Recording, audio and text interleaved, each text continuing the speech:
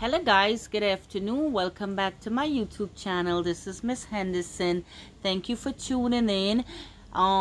Today I'm coming to you with some simple ACLS test questions. Again, if you like these types of content and these types of material, please consider subscribing to my YouTube channel.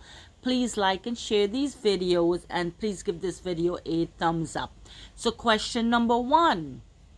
Which rhythm requires synchronized cardioversion? I'm reading from this booklet here.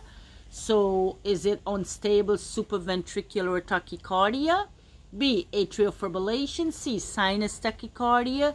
D, normal sinus rhythm on a cardiac monitor? So, the correct answer is unstable supraventricular tachycardia. That's the correct answer for question 1. Question number 2. Question number 2. Let's look at question number 2 for the ACLS test questions. Question number 2. What is the purpose of a medical emergency team or rapid response team? A, providing online consultation to EMS personnel. B, providing diagnostic consultation to emergency department patients. C, improving care for deteriorating patient admitted to the critical care units. D, improving patient's outcome by identifying and treating early clinical deterioration.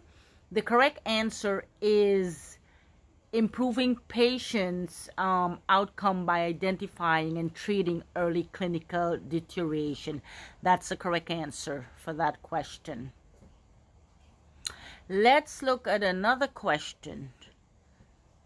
Okay guys, so let's look at question number 3. An activated AED does not promptly analyze the rhythm. What is your next action?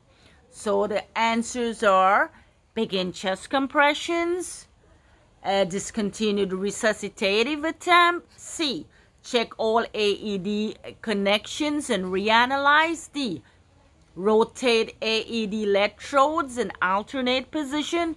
So the correct answer for question 41 is A, begin chest compressions. That's the correct answer for question number 3.